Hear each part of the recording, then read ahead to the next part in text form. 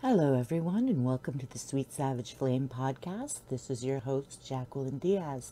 I'm here to talk about old school romance, everything from Avon to Zebra.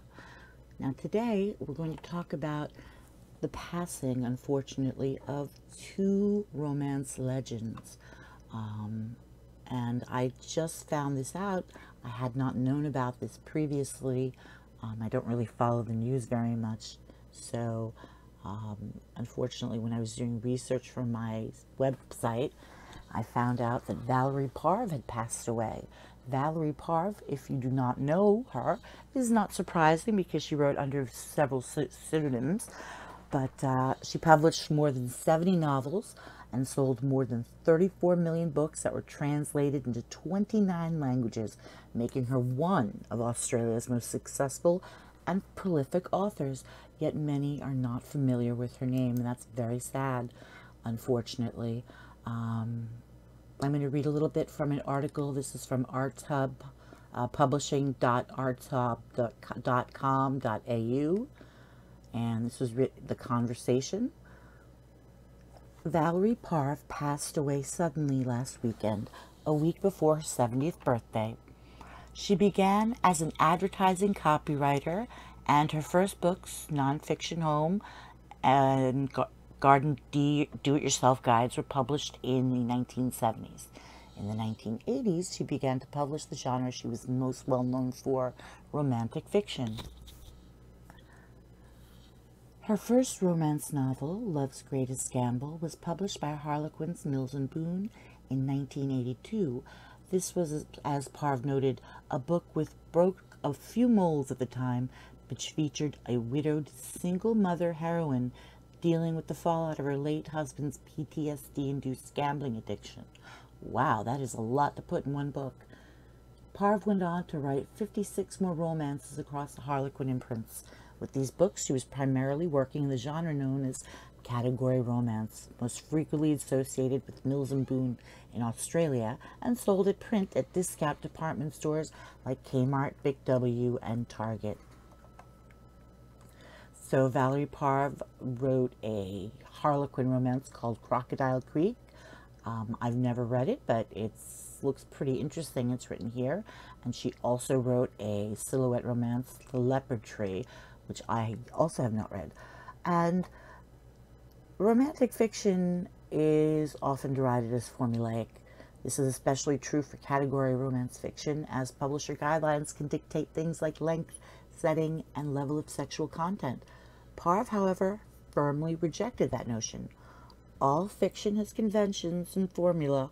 Hardly, she wrote earlier this month, not when people and their stories are so varied. And that's true. I have read at least 1,000 romance novels easily, and each one is different. There may be some that are boring, there may be some that are exciting, but everyone is different and unique. In addition to writing romance, Parv also wrote science fiction novels and a number of nonfiction works. She's the only Australian recipient of the Romantic Times Book Review's Pioneer Award, which honors those who've broken new ground in the development of the romance novel. Now, Parv was unafraid to experiment in joining aspiring authors to write dangerously rather than satisfy the market, and often hybridized genres in her work.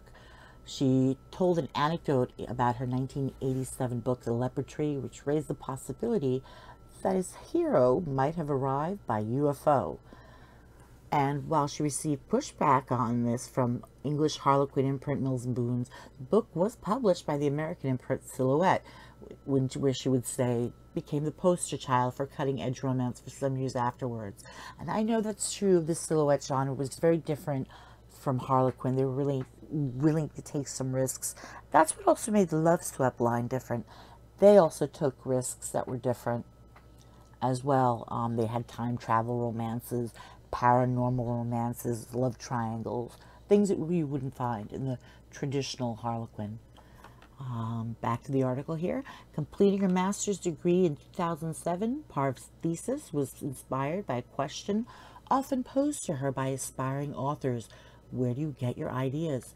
She explored this question in relation to both her work and the work of other authors, concluding authors often revisit themes and ideas that resonate with their own lives, whether consciously or unconsciously. In her own work, she observed a consistent preoccupation with characters resolving feelings of alienation, which she linked to the fact that her family emigrated from Britain when she was 7, leaving her with a sense of rootlessness. Parv's career is as much a story of community building as it is a story of an individual author. An enormous part of her legacy will be the best-selling guides on the craft of writing, including The Art of Romance Writing, 1993. I have that book. Yes, I do. Heart and Craft, which was written in 2009. And most recently, her part memoir, part writing advice, volume 34 Million Books. The title, which is a wink at her own prolific success. Let me go down here. As a genre, romance fiction has never enjoyed an enormous amount of respect from outside its readership. For this reason, Parv, like her highly prolific and successful peer Emma Darcy, who predeceased her by 4 months, that's correct. Unfortunately, Emma Darcy passed away 4 months ago, and I want to talk about her at length afterwards. Now, because Parv knew she would never be a household name despite her service to the Australian literary culture, a fact of which she was well aware. Despite this, she never ceased to advocate for the genre in which she made her career and in which she assisted so many others to do the same. I will never send up romance in any form because I believe in romance, she commented in the Secrets from the Green Room podcast 1 month before her death. I've been in love, and I know how important it is to my life and how it is to most people's lives. That's wonderful. And that was written by Jody McAllister, lecturer in writing and literature and culture at Deakin University. That was a great article, Jody McAllister. I think it's very unfortunate and it's sad passing.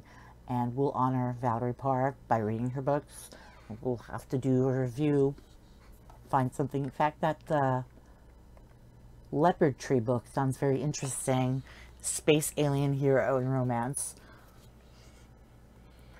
Well, unfortunately, as the article did say, author Emma Darcy also passed away. And in case you don't know about Emma Darcy is Australia's top-selling romance novelist of all time. In fact, I don't know if this is accurate or not, but she may be Australia's top-selling author, period. I know Colleen McCullough sold 30 million copies, I believe, of The Thornbirds.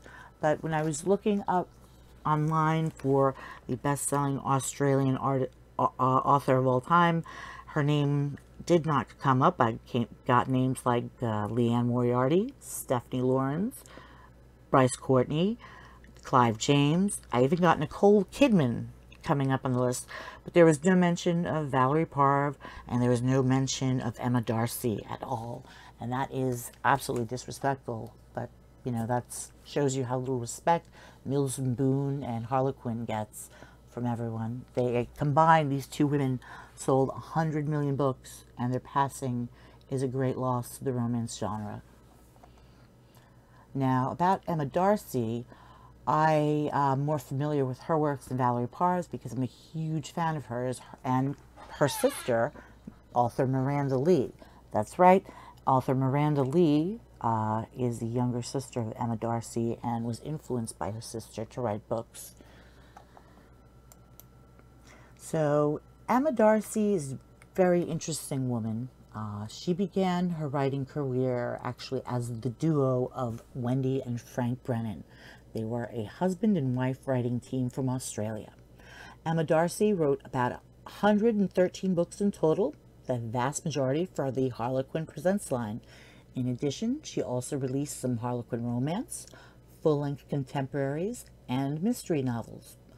Wendy was born in 1940 in Dorrigo in New South Wales, Australia.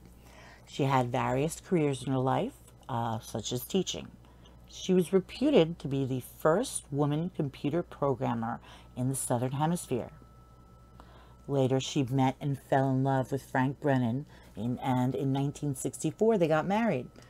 Eventually, Wendy left her work to take care of her family and children. Their life's journey took many twists and turns, just like the characters in their stories. They were both avid readers, and they decided to put their skills to work. They published their first book together in 1983 as Emma Darcy. It was the Harlequin Presents number 648, Twisting Shadows, or also published as Mills and Boon. Together, they wrote 45 novels. As a couple, they were able to add a uniquely male and female perspective to their romances. Sadly, their time together on this earth was limited, as Frank passed away in 1995. After his death, Wendy Brennan continued their efforts, this time writing solo with Emma Darcy. Sometimes she would get help from her sister as well, Miranda Lee. Wendy Brennan's last book with Harlequin was the 2013 Harlequin Presents His Most Exquisite Conquest. And as I said, she was Australia's best-selling author, whose international popularity resulted in over 71 million copies sold worldwide. She passed away on December 21st, 2020, at the age of 80. She was survived by her 5 grandchildren, 3 adult sons, and her sister, author Miranda Lee. And we just want to say rest in peace to both ladies, to both Valerie Parv and Wendy Brennan, and to Frank Brennan, who she is finally reunited with. About Emma Darcy, how can I say this? There were so many books that she wrote that really touched me. Her book Fantasy, which was a great romance. I'll tell you very quickly the plot in brief. Beautiful model comes in, sees her fiance in bed with another man. Ouch. She's so shocked. She goes to the beach, looks at the water, thinks about committing suicide, and then a man comes out and saves her. And the man who saves her, they end up having a passionate one-night stand. She disappears and goes to her next modeling job, and who shows up but her one-night stand. And that was a great, great book, Fantasy. That was published in '85.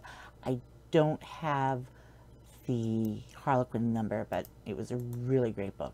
But I did do a review on one of my sites for Don't Ask Me Now. And Don't Ask Me Now is probably, if not my favorite Emma Darcy, it would be my second favorite, tied with Bride of Diamonds. Bride of Diamonds was an excellent book about, really, it's hard to describe it, but it's a very beautiful woman meets a very handsome man, and he thinks she just thinks she's very surface level. They have a passionate love affair, and then he gets injured, and he finds out a lot more about his wife. I'm sorry, I gave it away. They got married in the book. But they do get married, and he finds out a lot more about his wife than about her character than he ever thought he could. So, Don't Ask Me Now is very unique for a Harlequin. I'm sorry. It's very unique for a Harlequin because it's a triangle. It's a love triangle. I had seen this plot initially done in a Temptation line, which is more sexually explicit, but to see it done in Harlequin was a bit surprising. Now, what's the big deal? Well, this book features 2 heroes that the heroine sleeps with, although it's not very tawdry.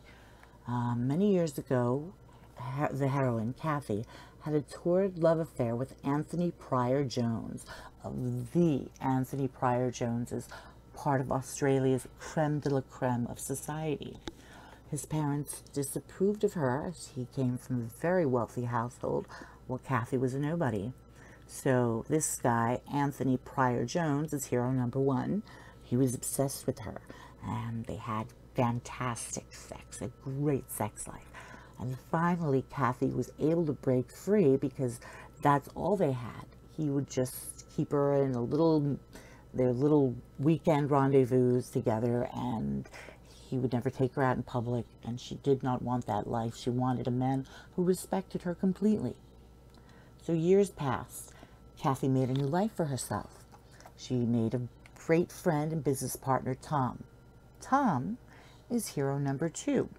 He's always wanted Kathy, but he's been friend zoned for a long, long time.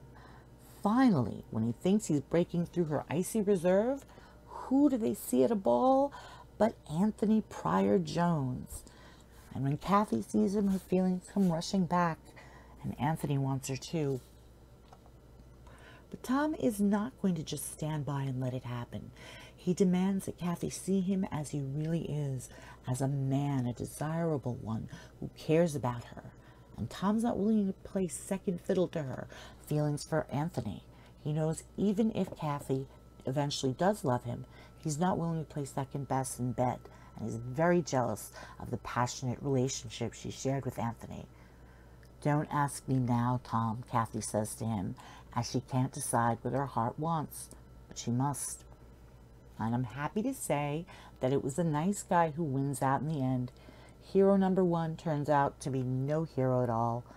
Tom and Kathy get invited to a weekend party at the estate of the Pryor Jones family. And as Anthony sees that Tom and Kathy are drawing closer, Kathy won't give him the time of day. He decides to make Kathy jealous by taking a young teenage girl out to his car and having sex. What a stud, right? So as soon as he sees Kathy walking past, what does he do? He leaves the girl, abandons her in the middle of it, and starts crying, "Kathy, I love you, I love you." It was terrible. So Kathy realizes that Anthony was a total jerk, not at all what her mind had made him out to be. It's Tom she wants, Tom she needs, and most importantly, Tom she desires. And they have a great scene at the end where they make love and they break the bed at the party at Anthony's parents' house. So they know the next day everyone is going to see the broken bed and know exactly what occurred. And this was written with such just a right touch to keep you guessing who was the right man in this love triangle. And then when you figured out who the right guy was, you rooted for him because you wanted him to get the girl so badly. I can't imagine how this plot would be addressed in a modern Harlequin Presents or modern Hale Mills and Boone. I don't want to know, because the way it was done in the past was done so tastefully and so beautifully. Emma Darcy did it so perfectly. It's one of my most beloved Harlequin Presents, like I said. If not in the top 10, then top 20 for sure. And it's a shame that she's no longer with us, but she's with her beloved husband now, so we have that. And we have the memory of her many, many books that she left behind. So Valerie, Parv, and Emma Darcy, I would like to say thank you for making romance. Well, that's all I have to talk about today. Hope you join us next time at Sweet Savage Flame. Take care, everyone.